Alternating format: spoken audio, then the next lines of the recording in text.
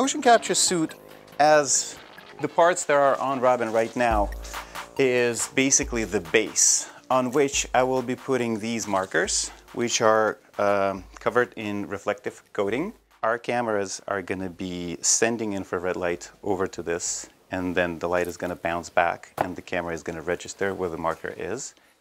Motion capture came to entertainment from the medical field.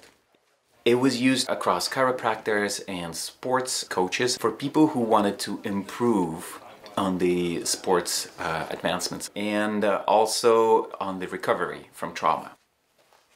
I can track your motion and I can analyze that, and I can track and see how can I make you perform better, or what is the progress of our recovery from a certain trauma. My career as an actor, I was trained in theater, and then when I moved to LA, I did a lot of film. And I came across mocap acting because I really fell in love with video games, and I wanted to figure out how to act for video games. Sometimes in mocap, you get to play, and I have played like dragons and werewolves and so forth like that.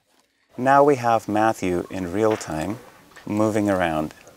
What's most important is that I can see Matthew's bone movement based off of his markers.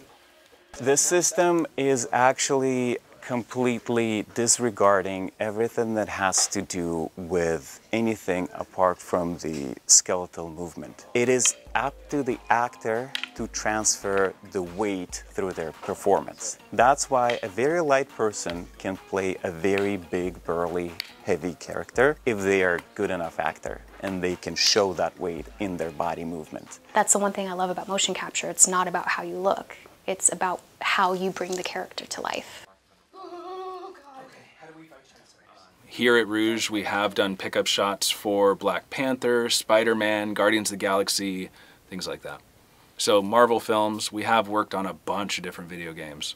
In feature film, we use what's called digital doubles a lot. So we'll actually 3D scan actual actors in their costumes and then build a 3D puppet out of that 3D scan. And then we fit it with bones, like an armature, like you would do like a marionette.